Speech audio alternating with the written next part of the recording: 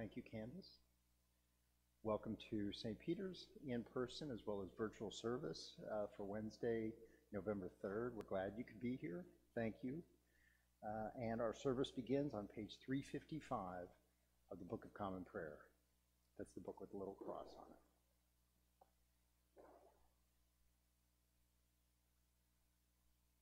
Blessed be God, Father, Son, and Holy Spirit, His kingdom, now and forever. Almighty God, to you all hearts are open, all desires known, and from you no secrets are hid. Cleanse the thoughts of our hearts by the inspiration of your Holy Spirit, that we may perfectly love you and worthily magnify your holy name through Christ our Lord. Amen. Please join me on page 356 in reciting the Gloria at the top of page 356. Glory to God in the highest, and peace to his people on earth. Lord God, Heavenly King, Almighty God and Father, we worship you, we give you thanks, we praise you for your glory. O Lord Jesus, Son of God, O God, Lamb of God, you take away the sins of the world. Have mercy on us. You are seated at the right hand of the Father. Receive our prayer. For you alone are the Holy One. You alone are the Most High. Jesus Christ, the Holy Spirit, in the glory of God the Father. Amen. Collect of the Day is proper 26, found on page 235 or in your worship booklet. The Lord be with you. Let us pray. Almighty and everlasting God, increase in us the gifts of faith, hope, and charity, and that we may obtain what you promise. Make us love what you command through Jesus Christ our Lord, who lives and reigns with you in the Holy Spirit, one God, forever and ever. Amen. Please be seated for the readings.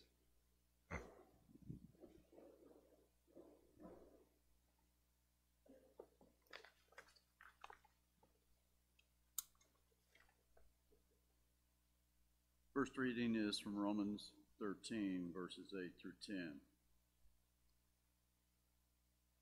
Owe no one anything except to love one another, for the one who loves another has fulfilled the law. The commandments: you shall not commit adultery, you shall not murder, you shall not steal, you shall not covet, and any other commandment are summed up in this word: love your neighbor as yourself. Love does no wrong to a neighbor, therefore love is fulfilling of the law. The word of the Lord. Thanks be to God. Let us recite in unison the appointed psalm for the evening, Psalm 112, Book of Common Prayer, page 755. Hallelujah! Happy are they who fear the Lord and have great delight in his commandments. Their descendants will be mighty in the land. The generation of the upright will be blessed. Wealth and riches will be in their house, and their righteousness will last forever. Light shines in the darkness for the upright. The righteous are merciful and full of compassion. It is good for them to be generous in lending and to manage their affairs with justice. For they will never be shaken. The righteous will be kept in everlasting remembrance. They will not be afraid of any evil rumors. Their heart is right. They put their trust in the Lord. Their heart is established and will not shrink until they see their desire upon their enemies.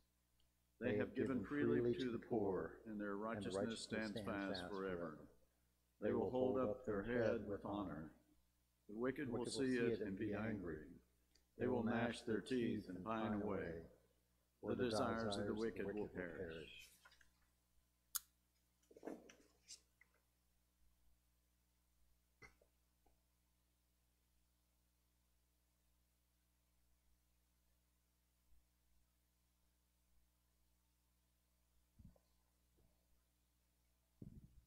Please stand. The Holy Gospel of our Lord Jesus Christ according to Luke. Glory to you, Lord Christ.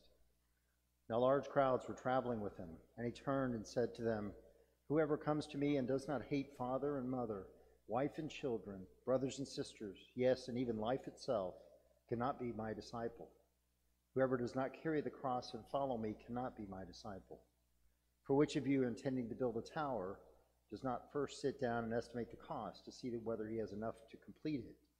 Otherwise, when he has laid a foundation and is not able to finish it, all who see it will begin to ridicule him, saying, this fellow began to build and was not able to finish. For what king going out to wage war against another king will not sit down first and consider whether he is able with 10,000 to oppose the one who comes against him with 20,000? If he cannot, then, while the other is still far away, he sends a delegation and asks for terms of peace. So therefore, none of you can become my disciple if you do not give up all your possessions.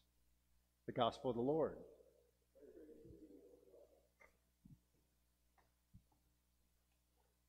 Please have a seat.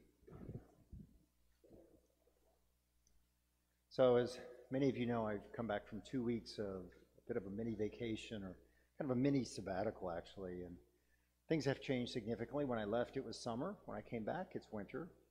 I used the fan in my office when I left. Today I have the heater on, so things shifted pretty quickly.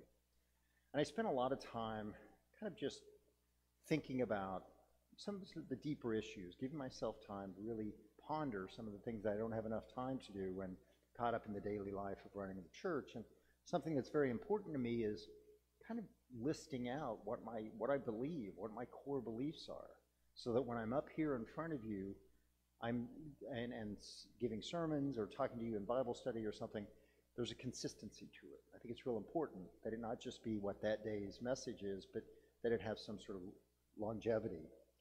And so I did some things like immerse myself in some of the creeds, read a couple of books, read the majority of a book, a 1950 book by Erich Fromm, who's a psychoanalyst, called Psychoanalysis and Religion.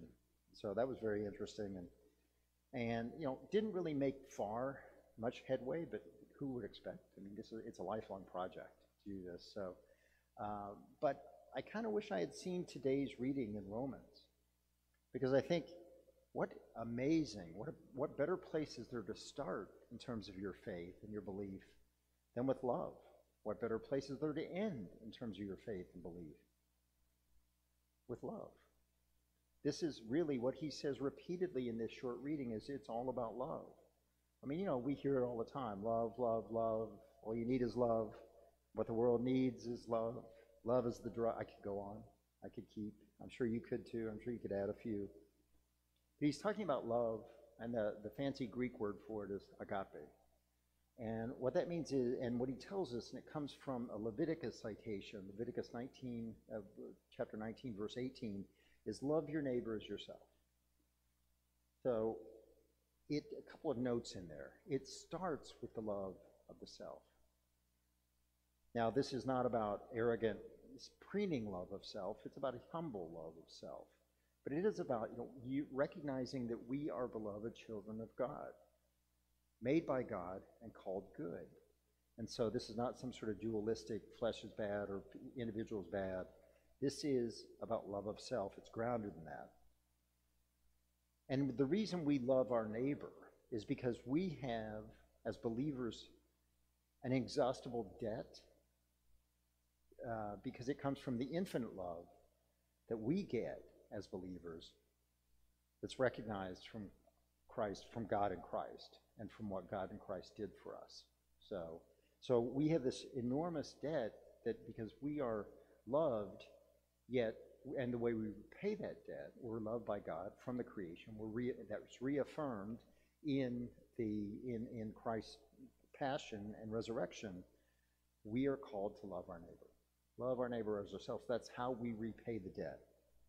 There is no part of Christian life that stands outside of love. So if you're ever in doubt, what should I believe? It goes back to love. And I think, I wish I had known that a couple of weeks ago, because it did sort of clarify things. It pulls things together and say, what's the action that is love? Not easy enough to say, we should love your neighbor. And then, what do I do with that? It's very difficult to bring that to life. And what Paul thinks I think, or what some people say that Paul is suggesting in the Romans reading, is we put ourselves in the position of our neighbor. And that neighbor maybe someone, he refers to this, someone we don't like very much, someone that opposes us, someone that would rather have us not around. But we put ourselves in the position of the neighbor and say, what would I want if I were in that position? So if I were some particularly reprehensible politician, what would I want? Takes that to a different level, because it says, it gets to some basic needs of how do I want, what do I want out of life? And so it's not about what you should do when you love your neighbor. It is about this, what I'm calling a radical kind of empathy. It is radically putting yourself in the shoes of your neighbor, even if that's someone that opposes you, and try to seek out what they want. And I wonder if that's not what Jesus is referring to in the gospel when he talks about taking up the cross. Is taking up the cross this kind of radical empathy? Now, the gospel reading is confusing, I'll admit, because it opens with hate your family, which is shocking enough, and then goes on to, you're a victim of poor planning, that is, whether you're building a tower or waging a war. And then lastly, out of nowhere, it seems to say, it's like, give up all your possessions. And it's just like, wait a minute, what's going on? But if radical empathy is at the core of this, then I start to understand what taking up the cross means. And it starts with this kind of self-emptying.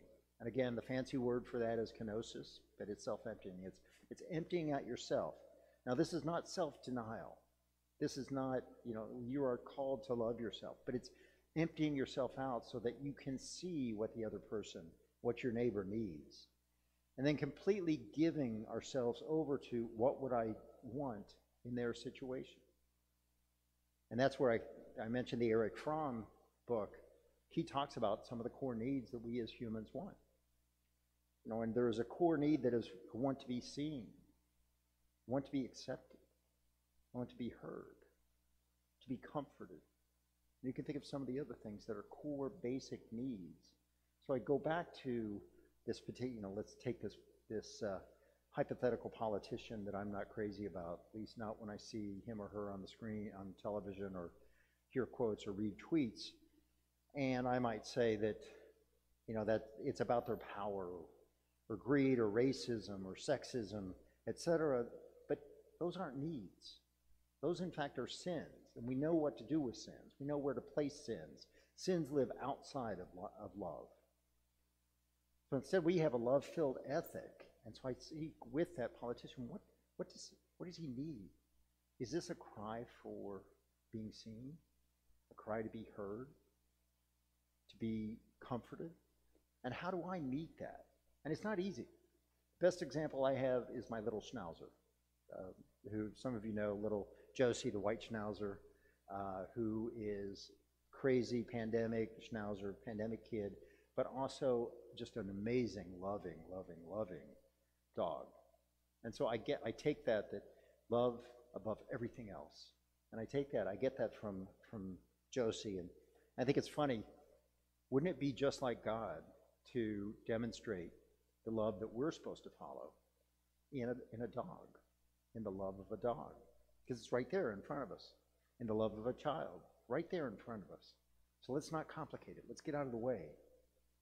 So this love-filled ethic that Paul's talking about, we're talking about tonight, it's empty yourself. Get out of your own way. It's radical empathy. It's put yourself completely in someone else's shoes. What do they need? What do they need? What is this a cry for? And it's take up the cross through that radical empathy, by getting out of our own way. And what's interesting is you find out it's all about love. Tina Turner famously said, what's love got to do? It's got everything to do with it. Everything to do with it. Thanks be to God. Amen.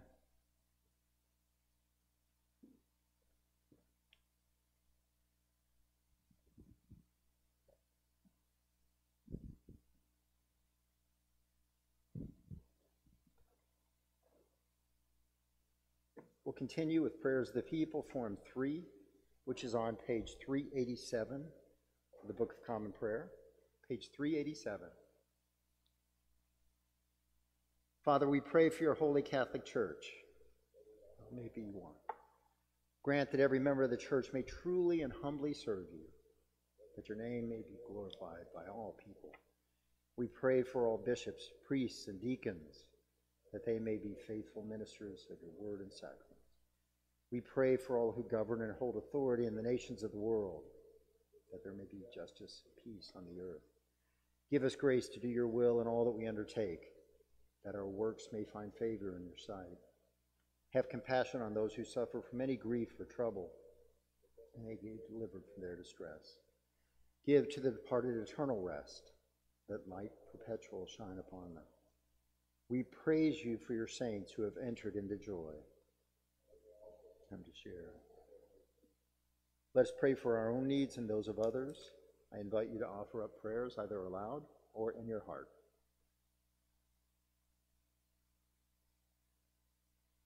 Pray for the people of Guatemala. Pray for those who have passed before us. All Saints Week.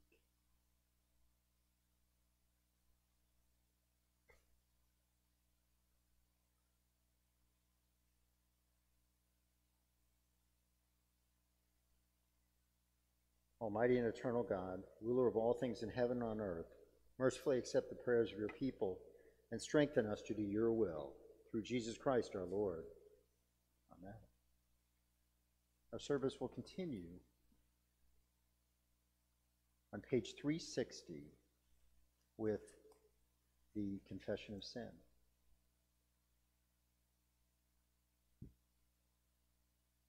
Let us confess our sins against God and our neighbor. Most merciful God, we confess that we have sinned against you in thought, word, and deed, by what we have done and by what we have left undone.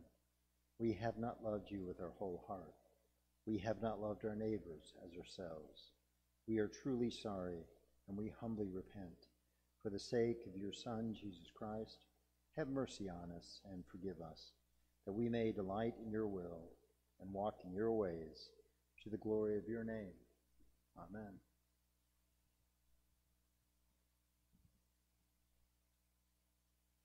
Almighty God, have mercy on you. Forgive you all your sins through our Lord Jesus Christ. Strengthen you in all goodness, and by the power of the Holy Spirit, keep you in eternal life. Amen. Please stand. The peace of the Lord be always with you. I invite you to safely share the peace. Peace. Peace.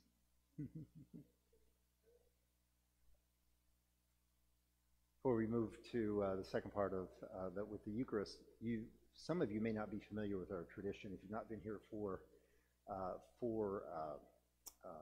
All Saints Sunday, which we're celebrating this Sunday. We have a tradition of having flags around the nave of all those who have passed, and people seek to remember. And they're somewhat organized by dates, so the later ones, I invite you to look at it either this weekend or after this service. Here are some of the ones over the past several years. This Sunday we will have an All Saints celebration. It's, in addition to everything else, going to be bilingual because we have Reverend Roberto Almas is coming to co-celebrate with me. But we'll also honor the saints who have gone before us. It's a really beautiful tradition, and it's a beautiful service, so I encourage you to come. Walk in love as Christ loved us, gave himself an offering and sacrifice to God.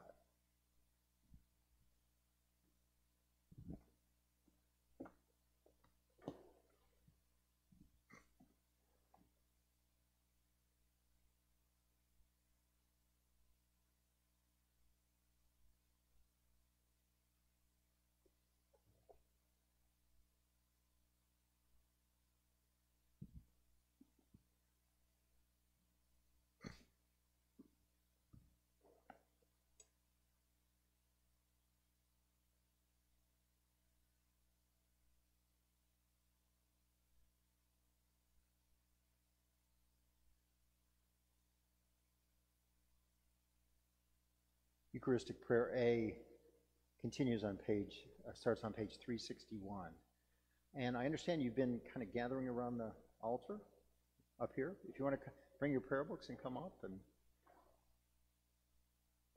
trying to make this a little more intimate of a service. This big space.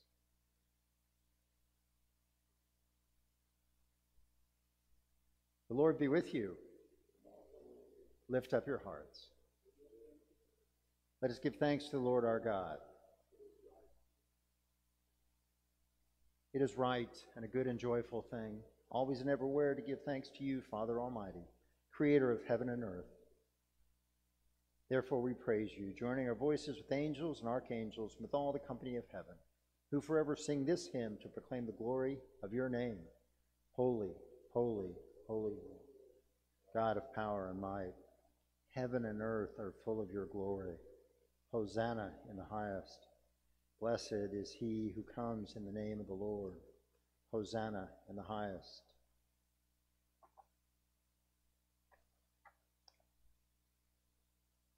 Holy and gracious Father, in your infinite love you made us for yourself, and when we had fallen into sin and become subject to evil and death, you in your mercy sent Jesus Christ, your only and eternal Son, to share our human nature, to live and die as one of us, to reconcile us to you, the God and Father of all.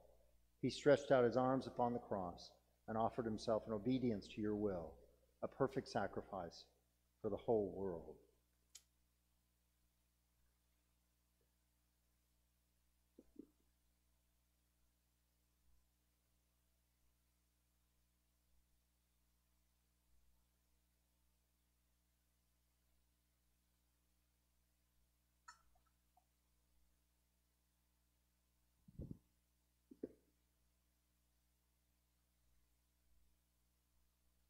On the night he was handed over to suffering and death, our Lord Jesus Christ took bread, and when he had given thanks to you, he broke it and gave it to his disciples and said, "Take, eat.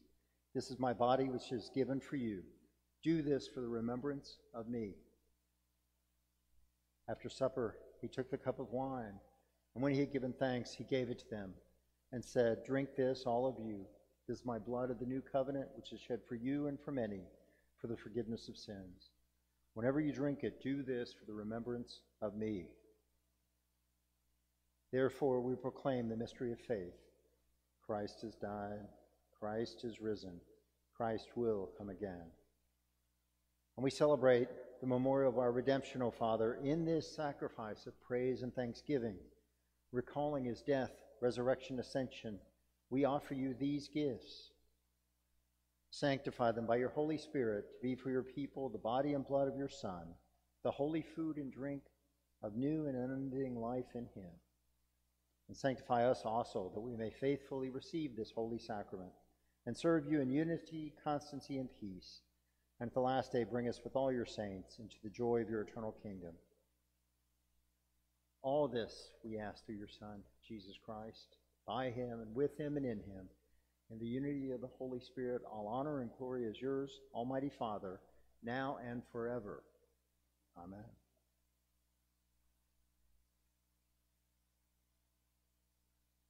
And now, as our Savior Christ has taught us, we are bold to say, "Our Father, who art in heaven, hallowed be thy name. Thy kingdom come, thy will be done, on earth as it is in heaven. Give us this day our daily bread, and forgive us our trespasses, as we forgive those who trespass against us. And lead us not into temptation, but deliver us from evil.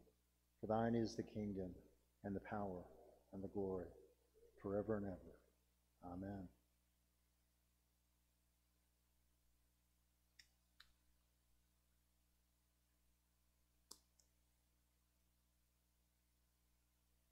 Hallelujah.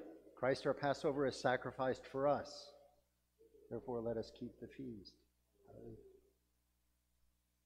The gifts of God for the people of God. Take them in remembrance that Christ died for you, and feed on him in your hearts by faith with thanksgiving. And wherever you are on your journey of faith, know that you are welcome at God's table.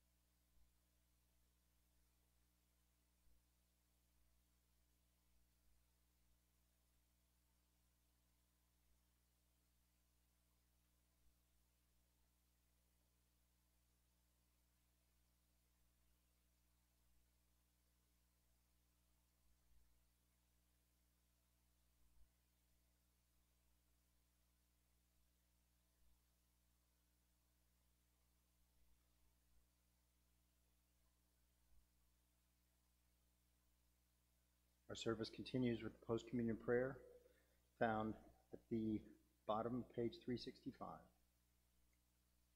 Eternal God, Heavenly Father, you have graciously accepted us as living members of your Son, our Savior Jesus Christ, and you have fed us with spiritual food in the sacrament of his body and blood. Send us now into the world in peace, and grant us strength and courage to love and serve you with gladness and singleness of heart, through Christ our Lord. Amen.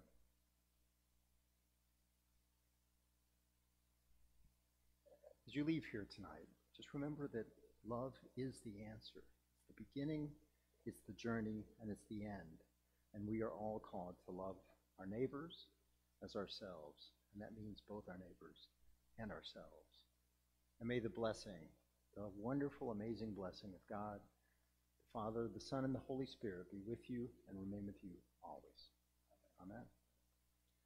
Go in peace to love and serve the Lord. Thanks be to God. Thank you.